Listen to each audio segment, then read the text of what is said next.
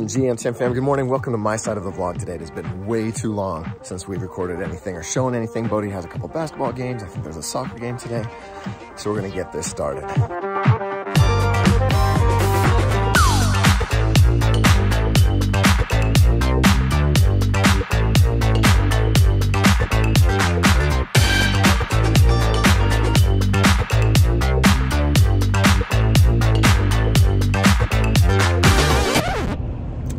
So a little bit of change of plans today. We got a text and a call from my sister-in-law that my brother, something happened where he couldn't feel his arm, he couldn't feel his lips, and he couldn't talk. My youngest brother, Dallin, and so my mom went down there to help with the kids, and they've been doing some tests and imaging, and it looks like he had two small strokes. That's not good. He's in his 30s, his young 30s. Anyway, so I'm running down to the hospital, and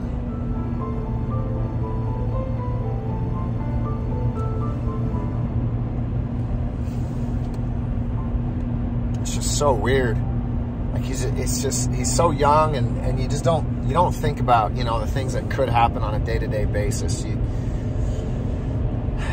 We just forget how fragile life is. And right now I know he's doing okay. My mom said that he's scared, you know, but he's got good spirits and he's doing okay. But it's just one of those reminders. We can't take life for granted. And even the hard days, you know, the good days, the hard days, we've just got to be thankful for every day, because it's just fragile. Life is just fragile.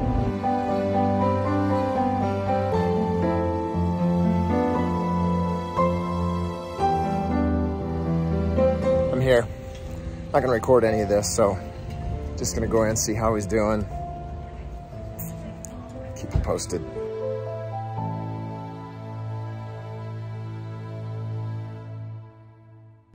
All right, MTM fan, we have been going crazy all day. We've had games, we've had birthday parties, we've had soccer, we've had dance, and now this is the most exciting thing that's happened today so far, and it is... Scary. Hey, put that down. Oh my gosh. I can't believe it. So I was in my room. The kids are going... They're going wild. I'll show you why. This little fella, did it just fly in the house when you came in the door? Yeah. Bodie was outside coming in from a birthday party, comes in the house. Then this little fella it's actually kind of pretty, though. Came in with him. It is kind of pretty with that reddish color. It doesn't know what to do. It just flew over here. Open you guys, wait, yeah, open the back door.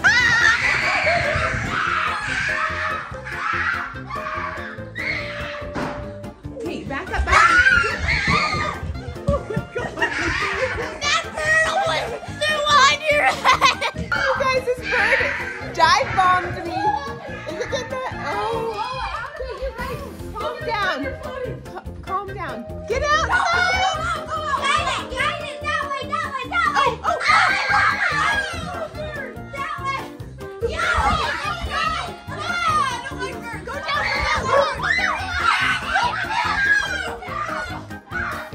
It's so close. We don't know what to do because we don't want to touch it. So we're just kind of trying to like shoo it in the direction of a door. But it's always scary when it comes back. Little bird, go outside. No. Yes, guys, it's getting closer. Go that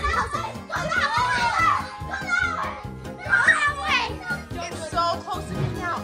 It's right by the door. Come on, little bird. Oh! The bird is so dumb. It keeps being right by the exit and not being able to make it out. Come on! He's out? Yeah. Did it just fly out or did you use the broom? No, we were like... Good job, you guys. Murphy, did your friend just leave? You're so sad. That was the most excitement you've had all day. He's like, He's I so like excited. Have you ever had a bird fly into your house before? For like 40 minutes. It wasn't 40 minutes, but that was kind of a long time. I would have thought it would have been a little bit more easy escape, but it wasn't. Well, He's doing good. Just about to leave the hospital and head home. And by good, I guess I just mean he's recovering, and it was a mild stroke. They don't know yet. They ran a bunch of tests, and they're gonna give him the results tomorrow as to why they think he even had it. They said it's more than likely has something to do with his heart. Just because he's 32 years old. This doesn't typically happen at that age, so we'll know more about it tomorrow, but he's doing well. He's resting now, and just that's all he really can do. And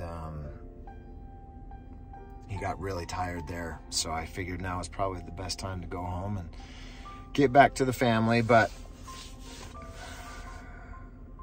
again, all he was doing was just playing with the kids, and just a completely normal day.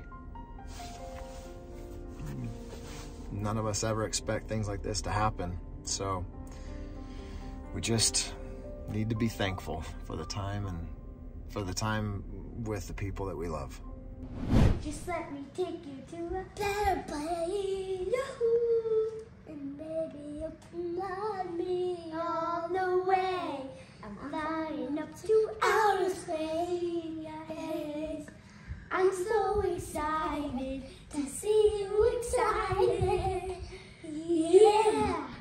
Today was a wild, I don't know. We were like, okay, we're vlogging today.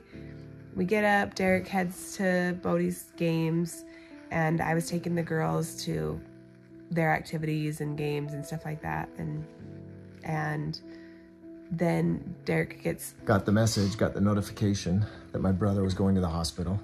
And all we knew at the time that he couldn't talk and he couldn't feel his arm. Mm-hmm. So we didn't know what it was. So he and I were talking on the phone. We're like, is he having a stroke?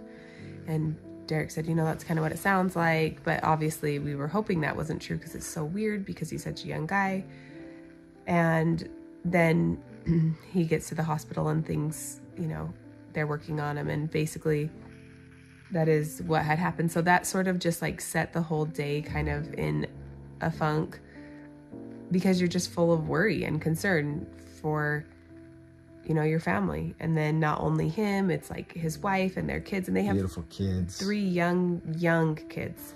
They have a little boy that's just a tiny bit younger than Jensen, and they have just as cute and just as crazy as ours, and then a 2-year-old and a 4-month-old baby. And so to add such a unknown layer with so much fear was my heart was really just really broken for them, and feeling really somber all day. But the bird got us right out of the funk, and the bird entered the house and decided that it was gonna lighten things up, shake it up a little bit. Was a little bit needed, right? Yeah, and it's not that it was a depressing day by any means. It was just, if anything, it was scary. You go through all the emotions. Mm-hmm. You're scared, so the fear, and you're sad, and you get emotional, and especially when you don't know exactly what's going on. And then as he's telling me the story, when I get to the hospital, because they had to transfer him to a different hospital that has a better neurology department, and so as he's telling me the story, he's emotional, and they're emotional, and I'm never emotional. I never cry. Never. He never cries.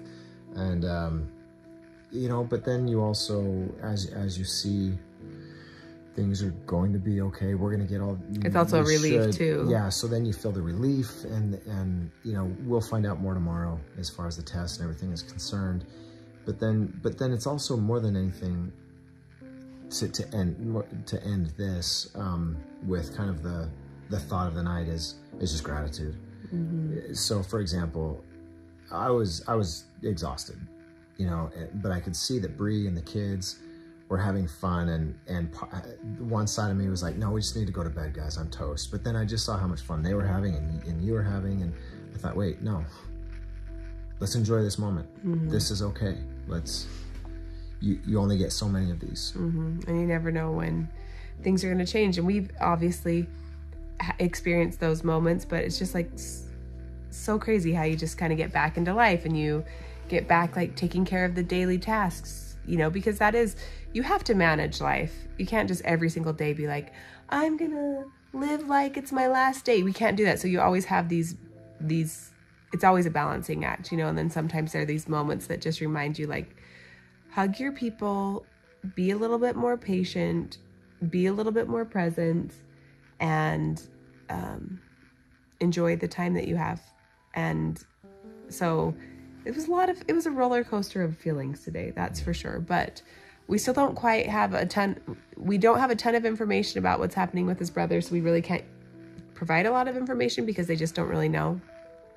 Hopefully they'll be getting some of the tests back that will give us a few more answers, but that will be tomorrow. And potentially I'll be heading down there to spend some time with their cute kids and just help out where we can. So it's nice to be on the end of the experience where we can help.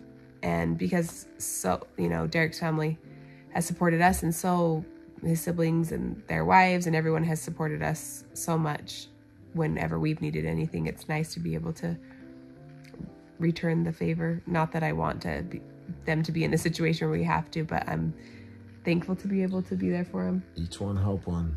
Yep. Yeah. Anyway. We are going to get some rest.